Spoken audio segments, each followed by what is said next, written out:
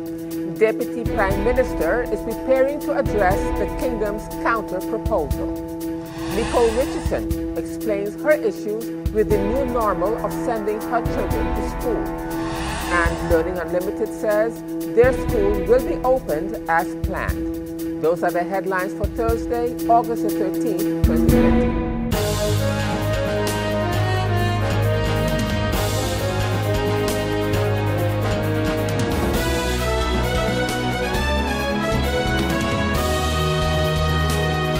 Good evening, viewers.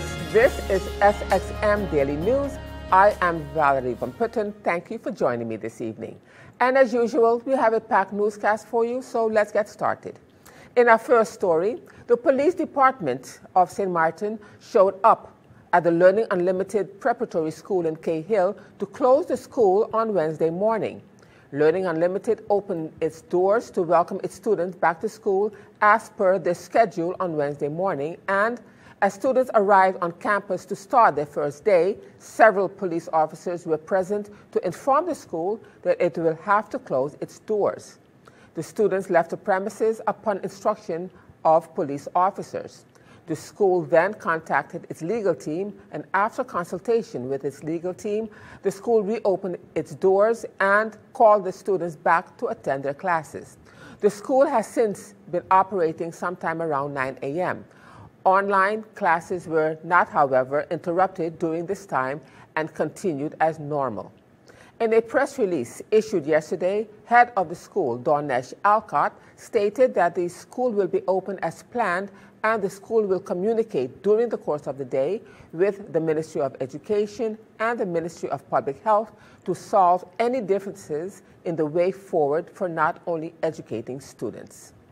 And with the reopening of schools on the island yesterday, Wednesday, President of the Windward Islands Teachers Union, Mrs. Claire Alshot, was asked by Stephen Cerillion earlier today if they were able to visit the various schools to get a feeling of what is happening at the various learning institutions. I had a Zoom meeting scheduled for the members, and the Zoom meeting was held on the Saturday before school opened.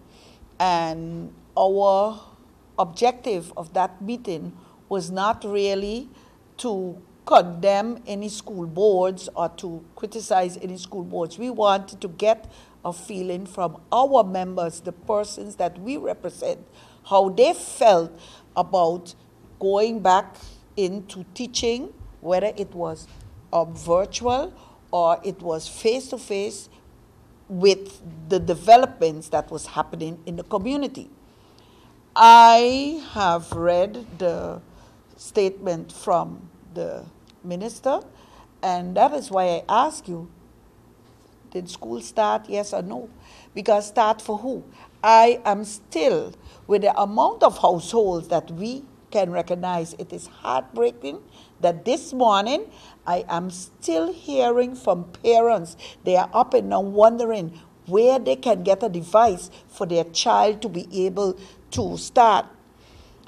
Schools like the Christian Hillside School, for example, they are talking, but I have witnessed a parent that don't have anything this morning is saying, I'm trying to get in contact with the principal to see if they can facilitate my child. So it all depends on which children and which schools have started, because how would you be able to start a school effectively with online teaching if you're not sure that little Johnny and little Susie and everybody, so no child, if a minister cannot ensure that no child is left behind in the process that he is how you would say that he is plotted out, then he should shut up.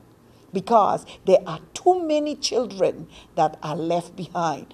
What are we doing? Just to be on a fantasy island of St. Martin, saying we are giving virtual teaching, where on Monday, the MAC school reported, and this came in the newspaper, the MAC school reported that they were totally, Not that they were not organized, but they were left without internet connection to do their teaching. So it was a total frustration and chaos. And this is something that happens on a day-to-day basis. And the only thing is that would make highlight is that the police went to close down LU, the outer order. That's not the police job. They didn't have any fight at LU. So why would they go to close down LU? Basically, we are in a society where we didn't plan, and when you don't plan sufficiently, you plan to fail.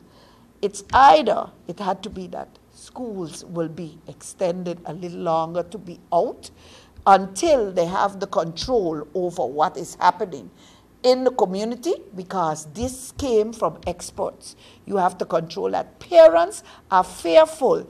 Those that don't have transport, they want to send their children to school, but they are fearful for the child taking the bus and being able to contract. There are so many scenarios. So therefore, let us be real. And parent Nicole Richardson, a mother of 4, says she cannot afford to pay for the internet and to have to pay school fees. Speaking at the Anti-Poverty Platform Consumers Coalition press briefing earlier today, she spoke about the issues surrounding the costs of sending her children to school. My issue is, okay, I'm a mom of 4 where I have two kids that attend primary school and 2 that is in secondary school. And I have a son that, this is actually his first year entering the secondary school. And my issue is, okay, I'm a working mother. I make 1,500 guilders a month, where school fees is 900 guilders. Okay? Now, they're talking about where we can pay at least half of the school fees before registering the children. Now, at this time of the year, okay, we're going through pandemic or coronavirus issues, okay? Where, as a parent, we're gonna get this money from, okay, I just start to work. So what happened to these parents who is not working at all? So you cannot register your child unless you come up with some kind of money to get these children into school. This is one of my issues. Now, okay, I'm a working mother, 1,500 guilders. I have other children still to take care of, bills to pay, where GB, water, food, and internet. Okay? Now, they have a system where they're going to do online classes. I'm making 1,500 guilders. My internet is $150, which is 270 guilders. Now, when I pay rent, food, how am I going to get this done? Where now I have to pay at least half of the amount for my child to be registered to school, into school, and still provide internet for them to be in school, do school in online. I actually had to get my internet cut so I could be able to register my child. Now, I have to find money now to put back the internet where my child could do school in. And in COVID-related news, as of August the 12th at 4 p.m., St. Martin has confirmed 29 new cases of persons who have tested positive for the coronavirus COVID-19. The new total of confirmed cases now stands at 248.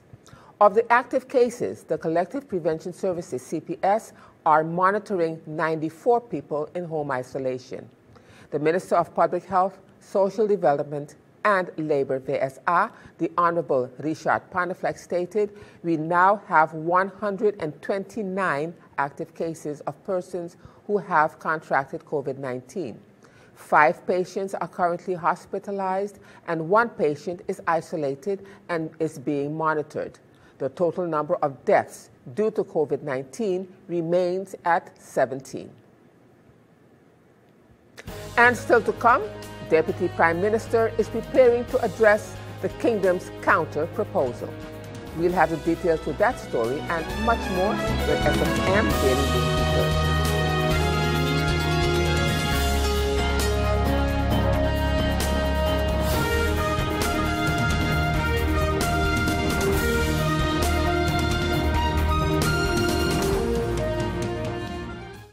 GEBE has been faithfully serving the communities of St. Martin, powering your home and our economy. Come rain or shine, our qualified team of professionals are working hard 24 hours a day to provide you and your family with safe, reliable electricity and water. We use the latest technologies and test our products daily to maintain the highest international standards. Our friendly staff is always there to assist you, whether in person, over the phone, or online. We are committed to constantly improving our products and services, making them more efficient, effective, and environmentally friendly to serve you better today and our next generation of clients tomorrow. GEBE, powering a brighter future. Our friend Megawati is here with tips to save you energy. 1. Turn your airco temperature up. 2. Use a ceiling fan instead. 3. Buy energy-saving products. Save some green with NVGEBE. Welcome back, viewers. And as we continue now with more news for you at this time, Deputy Prime Minister, the Honorable Egbert Doran, is preparing to address the Kingdom's counter-proposal. The Deputy Minister says that the Council of Ministers would like to present a counter-proposal to the Kingdom Council of Ministers on Friday, August 14, 2020. He elucidates further. In reference to the proposed entity, the Council of Ministers finalized their strategic approach to the discussion that will be held in the upcoming Kingdom Council of Ministers meeting, Friday, August 14, 2020. This approach is one whereby St. Martin Council of Ministers would like to present the Kingdom Council of Ministers with a counter-proposal based on the proposal that is currently on the table. Yesterday, a letter elucidating the sentiments and views of the Council of Ministers was sent to the Prime Minister Rutte, which is the chair of the Kingdom Council of Ministers, and the State Secretary, Mr. Knops, after this was approved by the Council of Ministers of St. Martin. In the letter, St. Martin outlined their views on how the countries can come to a consensus together and explain how the approach that would be presented by St. Martin is more in line with the Kingdom statute and also with St. Martin's constitution. The proposal includes a three-layer approach regulating financial supervision of these finances and the executions of the reform measures. In further elucidations, why the liquidity support and the financial support for the reforms should be separated. Today, August 12th, we received official notice that our request was added to the agenda and has been approved. Our Minister Plenipotentiary will present St. Martin's counter-proposal in the Rijksministerraad, as I mentioned, on August 14th, upcoming, which is this Friday. This will serve as a starting point for further discussions with the Netherlands.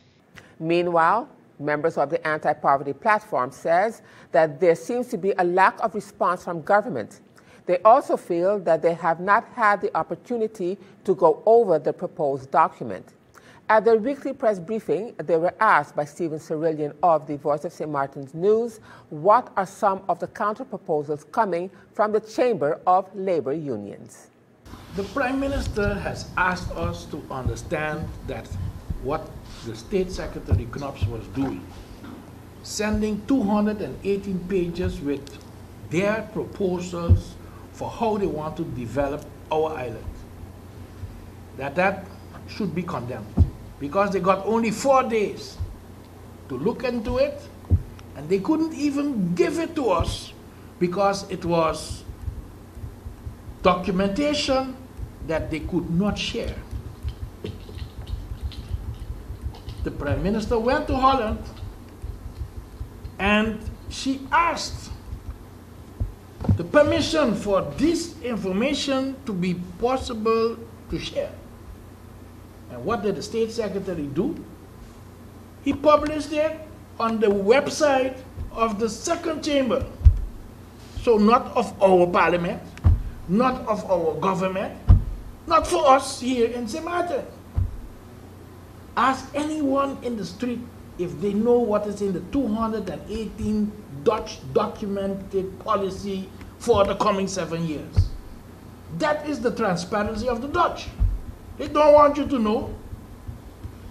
Then our own Council of Ministers, they don't want us to know. They read the documents, apparently. I listened to 2 interviews because we got on the website from the Dutch.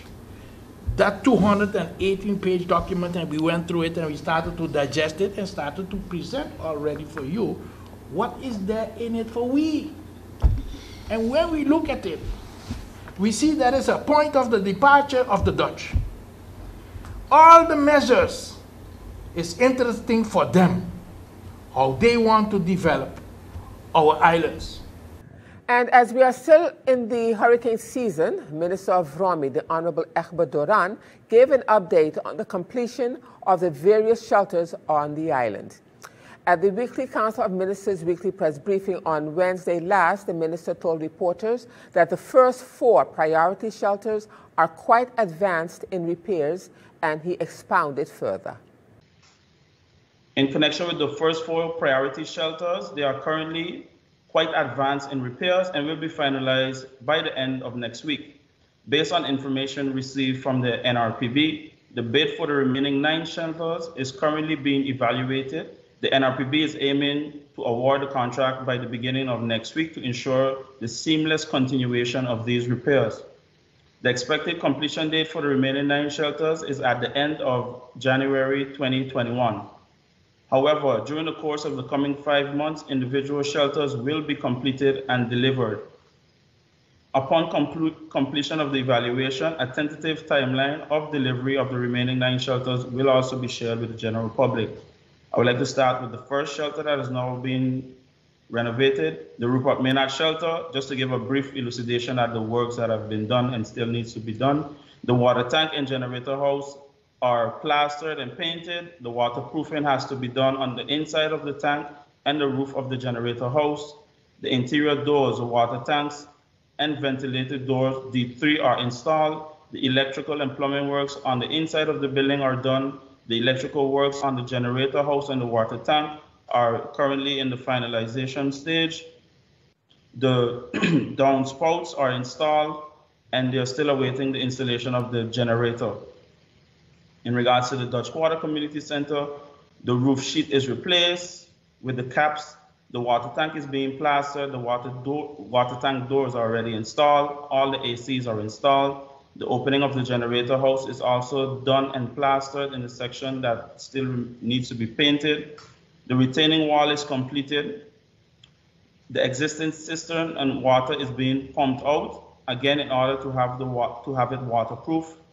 The extension of the overflow drain is in place. And also the shutters are 75% completed and should be done, as I mentioned, by next week. They're also waiting the installation of the generators. And as we continue now, National Disaster Coordinator, Fire Chief Clive Richardson, is reminding the St. Martin community not to let their guard down and remain vigilant as we approach the peak period of the 2020 Atlantic hurricane season for hurricane development, which runs from mid-August to mid-October. There is currently Tropical Depression number 11 that is several hundred miles in the Atlantic Ocean, east of the Lesser Antilles, which is a stark reminder that we are in the hurricane season. Even though Tropical Depression 11 does not pose a direct threat to St. Martin at this point in time, residents and the business community are requested to monitor the progress of the system due to the fact that the Tropical Depression is east of the island chain. The depression was expected to become a tropical storm on Wednesday night.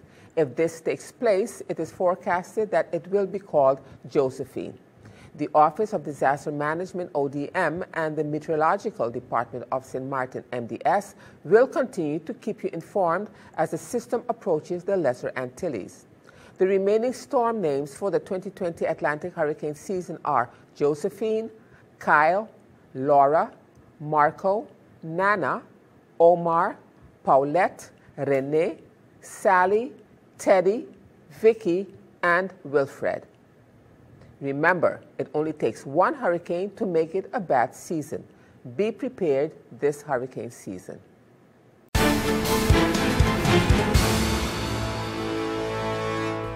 Now, turning to our weather forecast for August the 13th, 2020. At 11 a.m., Tropical Depression 11 became Tropical Storm Josephine and was located about 975 miles east-southeast of St. Martin. Josephine is moving toward the west to northwest near 15 miles per hour. On the forecast track, this storm is expected to pass north of St. Martin late Saturday. Maximum sustained winds are near 45 miles per hour with higher gusts. Some additional strengthening is forecast during the next 48 hours. So the outlook through Saturday midday, partly cloudy to cloudy and breezy with isolated showers. Now let's turn to your 3-day forecast.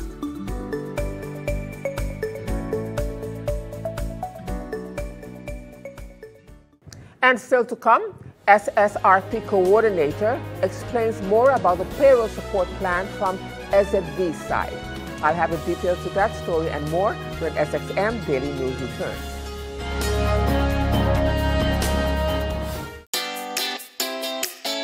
Make use of WIB mobile banking with easy access and direct usage of face recognition,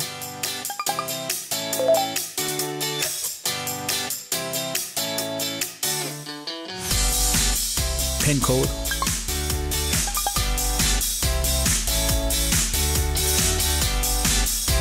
or fingerprint.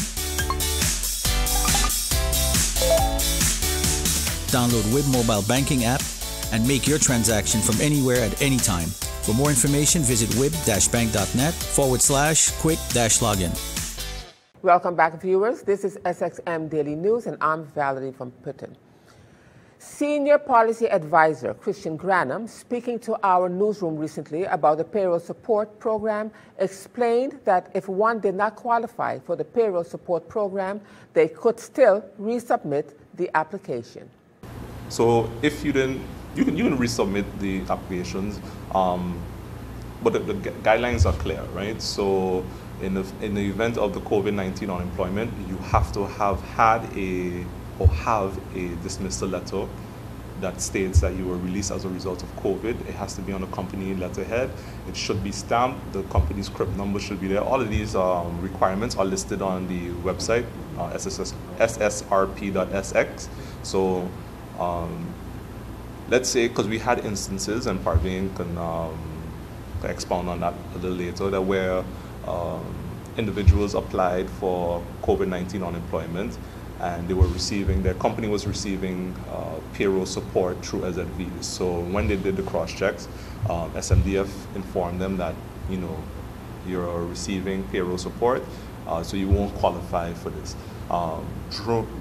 So the program ended on June 31st. So June, you might have been let go because your contract ended, or you were just dismissed, right? So then you can now probably qualify so long as the dismissal letter states that you were released as a result of COVID, etc. And Chief Customer Officer at SZV, Mrs. Parveen Burcha, who is also SSRP's coordinator, explains more about the payroll support plan from SZV's side. Mrs. Burcha, speaking to our news department, says that SZV is responsible for executing the payroll support plan for businesses. And together with a team within SZV, we are executing the payroll support plan for businesses. Just like Mr. Granum mentioned, the unemployment support and income support is managed by the St. Martin Development Fund, and the business payroll support is managed by SZV. So I will speak a little bit more about the business part of the payroll support. Our role is to execute it, to administrate, and also to follow up on audits. So at this moment we are in the phase mostly of execution and the administration. We just opened the June applications for the businesses. The deadline to submit is currently set at Friday the 14th, so that is upcoming Friday. And I would like to ask all businesses, if you are considering applying, please read the terms and conditions which are located on the website ssrp.sx, and there you can find what the requirements are and conditions are, especially for those companies that did not apply before. Some companies were exempted. There was a lot to do about that as well, the exemption list. The exemption list is currently not applicable anymore, so that means that every business that is experiencing a loss of revenue is in theory applicable to the payroll support. So if you did not apply before, please read terms and conditions and see if you would qualify. And even if you're not sure, we still recommend to send in your application. And still to come, Minister Avromi says the second stakeholders meeting was to also receive feedback from their partners.